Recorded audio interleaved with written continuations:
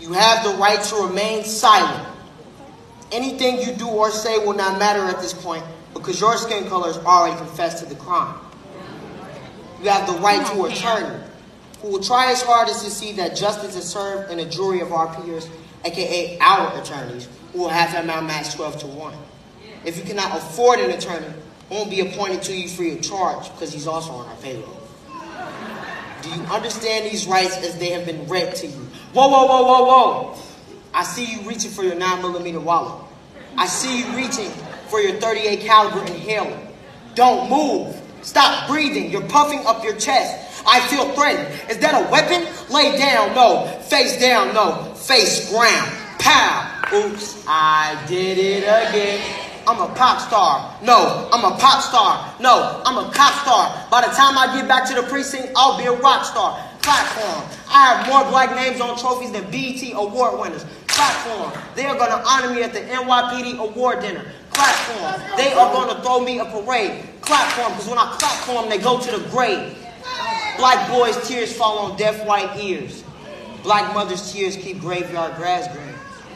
Black men's bones are the gavel to which finalize false convictions. Wake up, black boys. It's time to declare war. I wonder how Trayvon Martin's mother feels that her son has a household name, but not a household body. I wonder if Freddie Gray's family can still say grace over their food, even though their prayers cannot stop the thief that robbed him of his last breath. I wonder if Tamir Rice died playing cops and robbers because he saw the former more innocent than the latter. I wonder if black mothers are only closer to God because they're steady having to lay rest to their only begotten sons. I wonder if black people are only dark because we're closer to the sun. Well, how many years will it take for us to become bulletproof because we're closer to the guns? I'm tired of going to funerals where babies are buried in bigger boxes than they used to put their toys in. I'm tired of not being able to tell my friends, see you later. We're steady practicing our goodbye words to each other. I'm tired because I'm not able to tell my girlfriend, let's wait till we're married. I'm afraid that she'll see me in a box before she sees me in a tuxedo.